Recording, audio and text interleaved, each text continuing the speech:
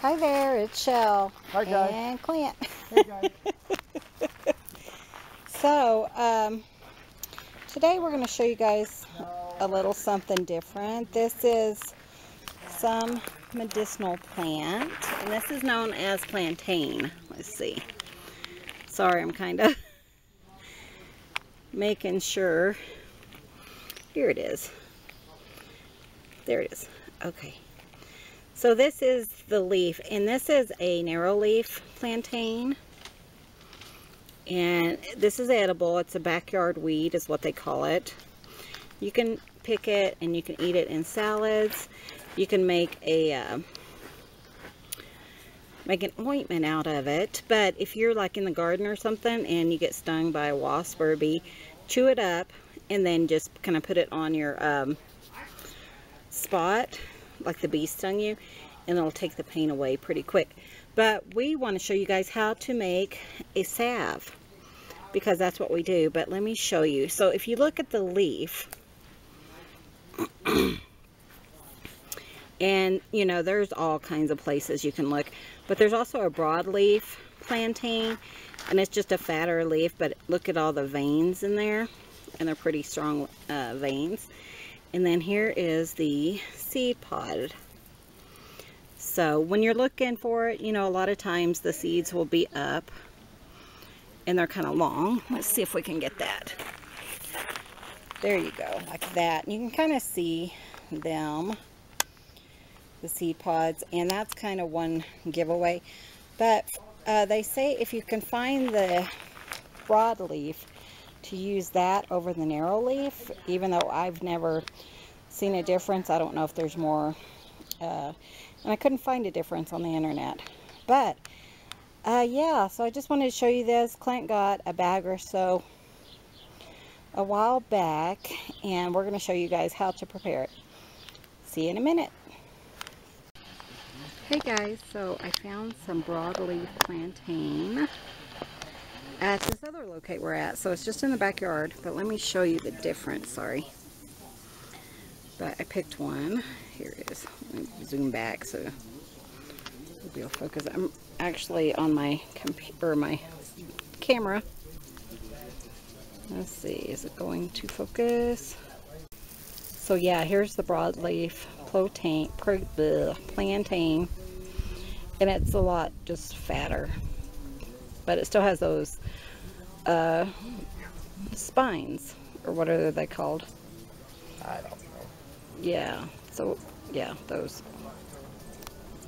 Okay, we got the plantain washed and dried. It cannot have any water whatsoever. If it does, it will mold. So I got 2 jars, and what we're supposed to do, what I'm going to do, is just stick it in the jar. And you really, I think maybe we're only going to have 1 jar.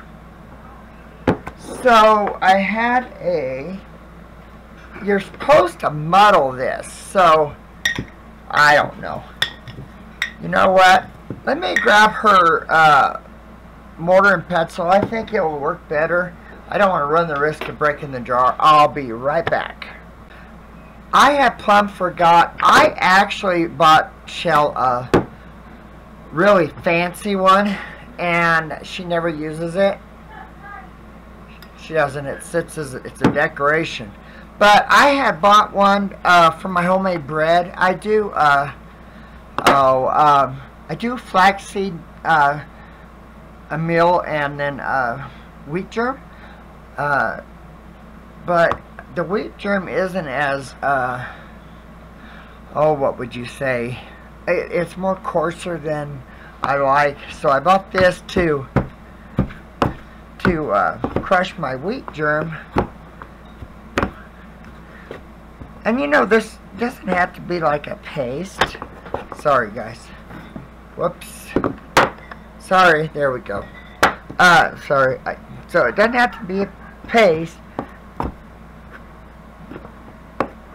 You just want to get the, kind of break it, you know, down a little bit. And the thing with plantain is it is edible. You actually can put it like in salads. They're fresh when it's fresh. The thing with plantain though is it is very chewy, I guess would be fibrous and chewy. So it's, yeah, I wouldn't want to eat it, but you know, you can chew up if you're out and about. You can always chew it up and put it on, you know. So, but just really just want to. So, hope everyone's having a good day.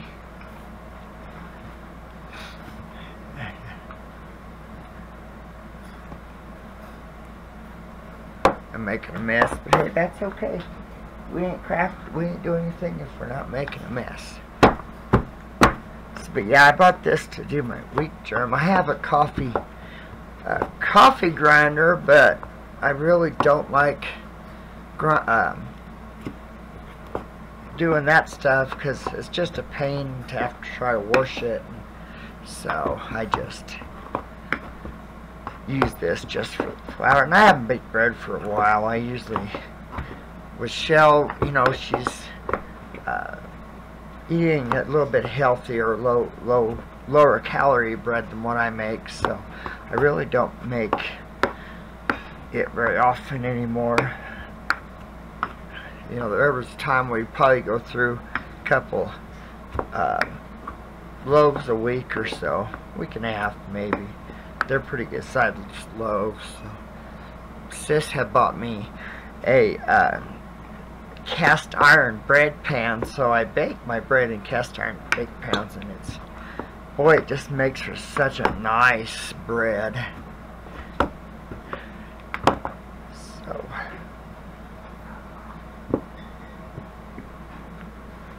and really you do want to put, you know, fill it up, and but that's what it, so far it's going to look like. So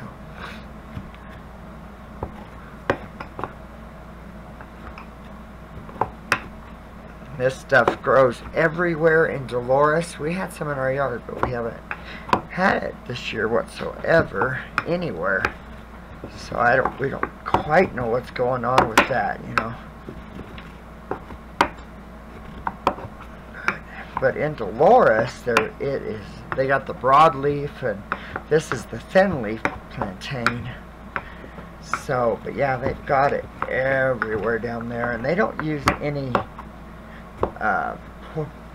poison or anything on their lawns and their parks and stuff, so you can go to it. But I found this batch, you know, at a different spot, not in the park, where there wasn't like dogs and stuff. So,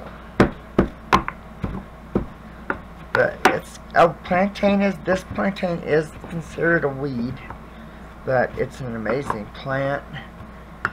If you read up on it, is what we suggest you do, and you learn about it. Yeah, it's pretty amazing. This stuff is. So I've had to use it in this form when I've been stung several times with wasps, so I've chewed a leaf up and put it on my sting, you know. But I've been stung quite a few times. So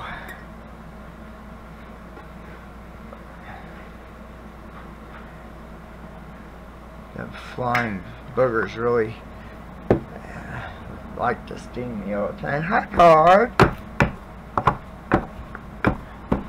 What you doing, baby?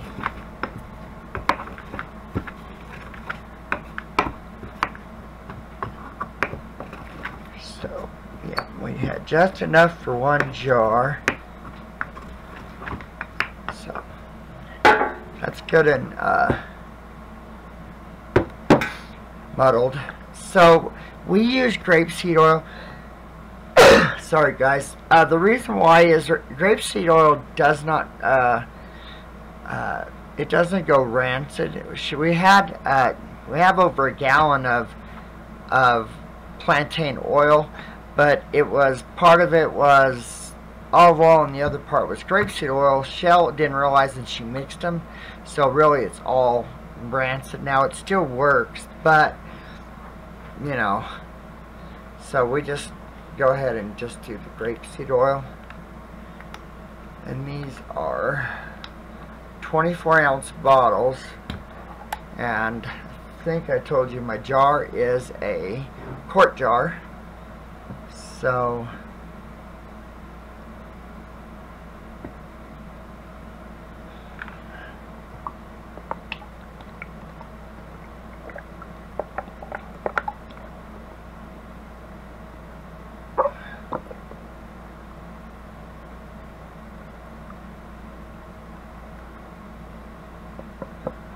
okay, so what we do is now we that's full enough right there. Have to put a lid on it and a what you do is you set it in the window.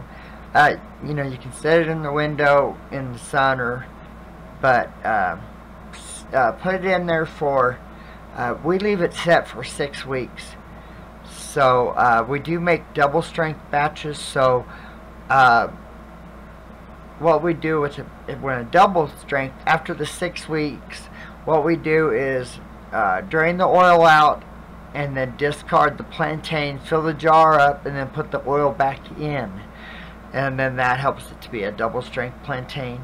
And then we will also mix it with once it's all done, the 12 weeks are done, we mix it with beeswax to make a salve, I guess is what you would call it, that kind of thing. And it does, it's an amazing weed, it really is. But well, that's it for now, guys. We're gonna let you go for now, and thanks for watching, and we will talk to you later. Bye, guys. Okay, guys, so today we are going to make the actual, what's it called, ointment. So your oil has been sitting for at least 6 weeks. This one has been sitting, you know, for a lot longer than that. And then you go ahead, you drain it, strain it, and then, you know, discard the plantain leaves. And then just put it in this is all food safe, so that's not a problem. Put it in just a good sized pan and turn it on kind of low heat. And then I'm going to add some beeswax to that. And I found that I really like, sorry, you can see that, but that's no big deal. I really like beeswax pebbles, or whatever they're called. And I typically like an 1/8 of a cup per cup. So this was about 4 cups. So I'm going to put in a 1/2 cup of beeswax. So, sorry I didn't get all that over there, did I? Because that's how we roll. Not in there to keep her on track. Yeah, Clint's not in here. He's not feeling good. Yesterday, in reality, was July the 4th. And we went to our friends last night, didn't get home and asleep until after midnight. So this is 1/4 inch, 1/4 cup. And then, but these pebbles are so nice to measure. You can use like a block or whatever, but you know, maybe by weight if you wanted to. And then you just want to kind of heat it up until those melt, which shouldn't take all that long. And then while that's heating up, I am going to share with you what we store it in. So this is like an antibiotic ointment, and it's, you know, kind of similar to Neosporin. We think it's just like a, you know, make your own Neosporin. And by making it into an ointment, it's something you can keep long term. So I think that's really nice. You know, of course you can use the leaves, you know, fresh during the summer and stuff, but how are you going to use them in the winter? And so that's why we make this. It's really exceptional for scratches and bites, like wasp bites, bee bites, and cat scratches. And then we actually had a guy who cut himself almost to the bone. Wasn't that right? Almost to the bone, and Clint had some of this on hand and gave it to him, and he had almost no scar. So, I mean, you can use it for anything, and, you know, it's just kind of make your own. Clint has used it on spider bites with no scarring, like really bad spider bites, and no scarring there. So that was good, because they were bad bites. And then what I like to use is these containers, sorry, that have just a screw-on lid. So these are a little bit bigger than what I want to use this time, but I do have some of these little ones. So they're kind of, let's say they're maybe an ounce or so. So you just want to make sure they're clean, they're sterile.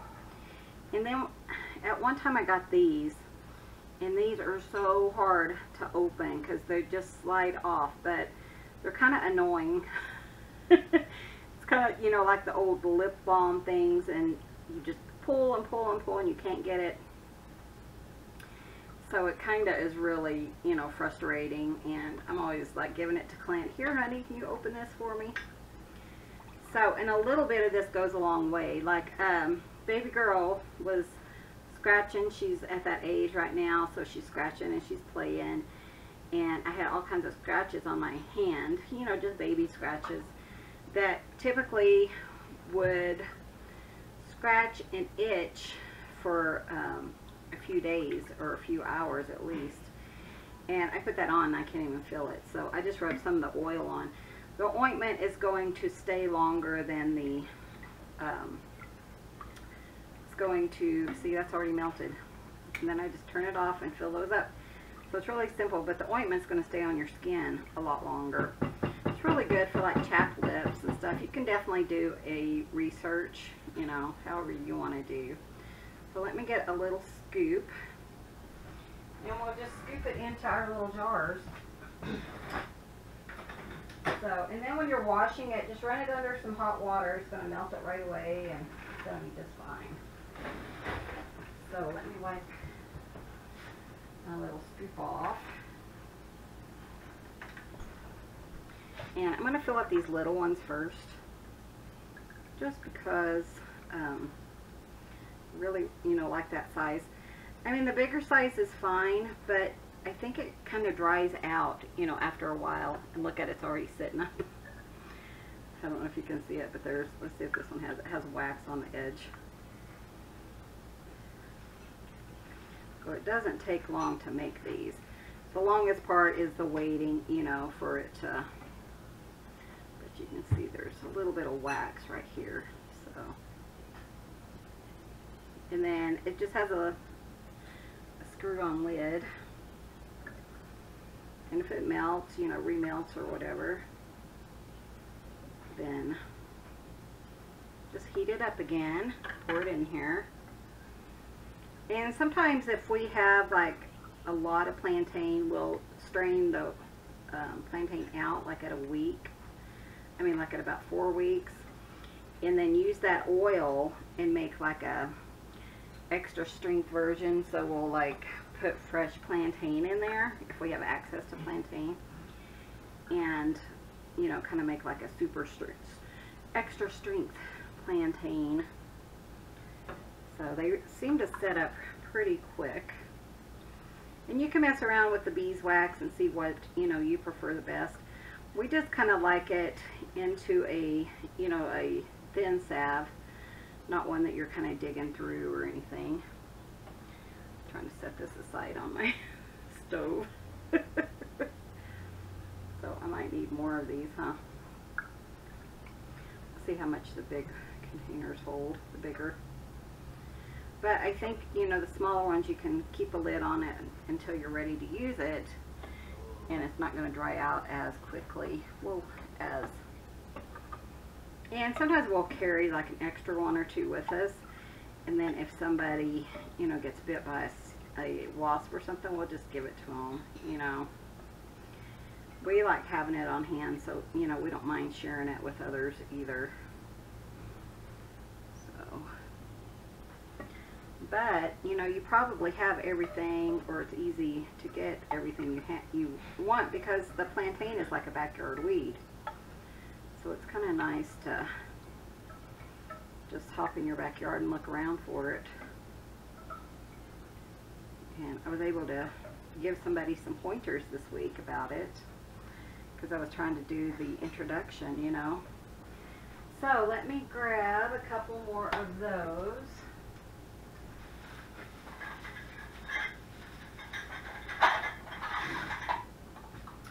The bigger ones. And what I do is, you know, I used to do stuff like this all the time, so I have a big stash of these. I keep them in a plastic Rubbermaid, in plastic bags covered with a lid, just so, you know, no hair or no critters. And I've had them in my craft room, but I think I'm fixing to move them back out to the craft shed,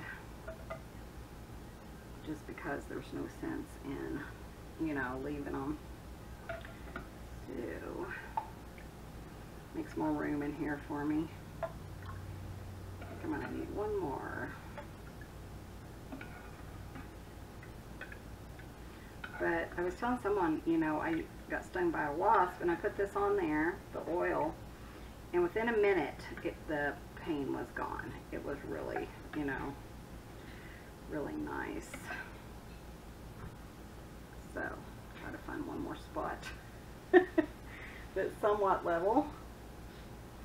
Okay, there's not much left, so I guess I don't see any more small containers,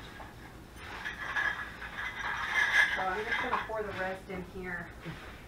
And a little, like I said, a little goes a really long way. And we'll see. I think that's going to be just fine. Oh, maybe it'll fit. Oh, cool. So I have another full one. So that's cool, and I'm going to let these cool, and I'll come back and show you guys how it looks when we have the lids on them, and how set up it is, you know, with the beeswax that we used. So see you in a minute. Okay guys, I just popped this in the fridge real quick just to kind of get it to set up, but see how it is. Like I said, we really like this, and actually I have a mosquito bite or some kind of bite on my leg. Yeah, I need it too when you're done. And I'm just gonna pop some of that on my leg. That little Gracie Lynn tore my legs up.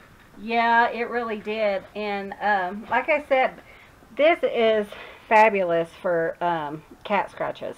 Yeah, it is.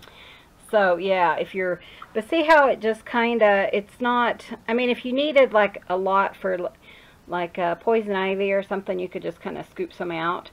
It's not super hard. The first time I think I put a quarter of a cup per cup or something, and that was really hard. So yeah, I didn't we really like that. the 1/8 of a cup per cup. So I hope you guys give this a try. Let me know. Come join us on Facebook. You know, we like to do a lot of things like this during the winter, during the summer, to prepare for winter. So we buy, you know, it's kind of, what's it called, foraging for, yeah, you know, fresh herbs. And yeah, we're also going to be doing a cough syrup that we'll show you guys. But, you know, do your own research. We're no doctors or anything, but do your own research. See if it's something you want to do. It's pretty simple. I mean, you just pick the leaves, wash them, make sure they're really dry, kind of chop them up, stick them in a, macerate. Yeah, macerate them with some oil in a jar, let it sit 6 weeks or so, and then easily make it into a salve. So yeah. Anyways guys, thanks so much for watching. I hope you guys give this a try, and yeah, come share it with us on Facebook. We are the Rambling Crafters with an S on Facebook. We do have a link below. So thanks for watching, and I hope this was helpful for somebody. Oh, and it's really great for burns. Yeah, it's really good. Yeah. So thanks for watching. Yeah, look it up, read about it, and let us know if you have any questions. Thanks for watching. We'll see you guys in the next video. See you soon. Bye. Bye, guys.